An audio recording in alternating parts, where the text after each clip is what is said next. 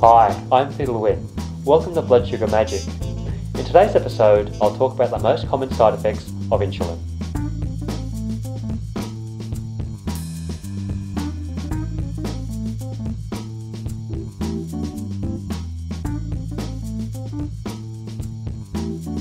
The information provided is intended for Australian audiences only and is general in nature. It does not replace the advice given to you by your healthcare professional. Please read this disclaimer and the following terms and conditions carefully before proceeding.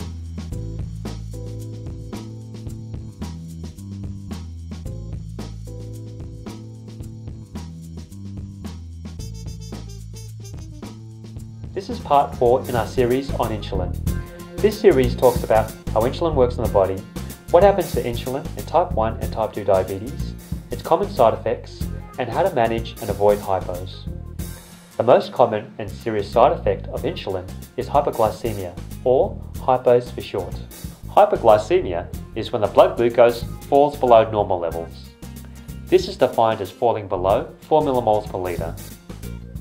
However, the symptoms of hypoglycemia can occur at other levels depending on the person and the situation. Some reasons that hypos occur include not eating enough carbohydrates in your meals or snacks, using too much insulin, delaying or skipping a meal, increased or unplanned physical activity, or drinking alcohol. The more alcohol you drink, the higher the risk of hypos. The following are some symptoms of mild to moderate hypos.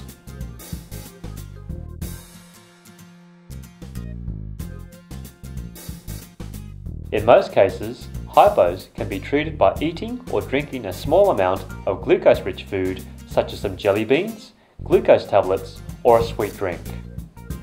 Remember not to use sugar-free products to treat hypos. It is important for people on insulin to keep a source of glucose on them at all times just in case a hypo occurs.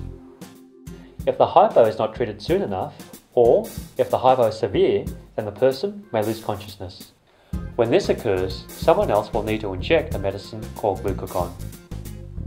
Glucagon is a hormone which causes the liver to produce glucose. This glucose then enters the bloodstream and causes the blood glucose levels to rise. If you live with someone who is using insulin, then ask your doctor or diabetes educator about what to do during hypos and how to use a glucagon injection. If hypos are left untreated, then the blood glucose may continue to fall. The hypo can get worse and can cause confusion, clumsiness, slurred speech, fits, or loss of consciousness. If the hypo is severe enough, it can become a medical emergency. It can cause seizures, coma, and in the worst case scenario, death. So it's very important to treat a hypo immediately. Another side effect of insulin is weight gain. This is because insulin stimulates the formation of fat in the body. Insulin can also cause irritation around the injection site, such as redness, itching, and swelling of the fatty tissue in the skin.